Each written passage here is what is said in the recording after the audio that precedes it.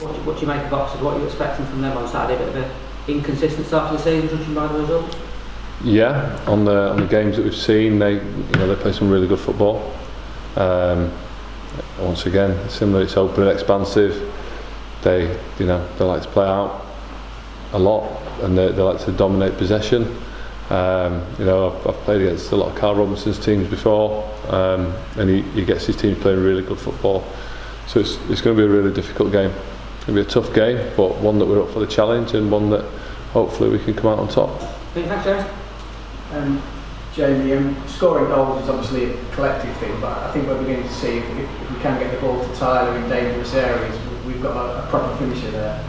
Yeah, I mean the goal. If you watch it back, we Callum Connolly does really well to secure the ball. He plays it out wide. We have a passage of play that goes on. I'm not sure how many passes are in there, and then it breaks down, and then we win it again.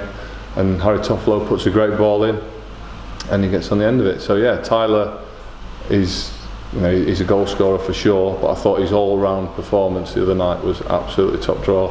His pressing from the front, his energy, his work ethic. He was a standout player for me the other night.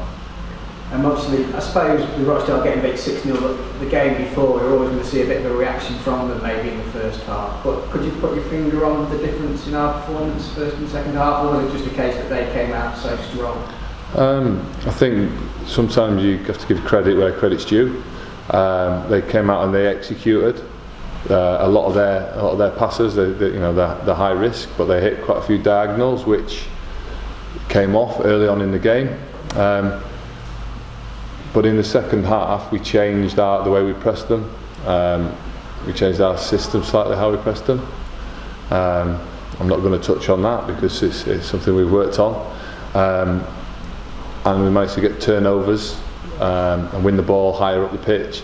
We managed to get better pressure on the ball, and in doing so, we managed to get hold of the ball, and we then dominated the ball, and we worked them. And I felt that, particularly, from half an hour onwards, to be honest, I felt that we really dominated the game, and that was another pleasing aspect.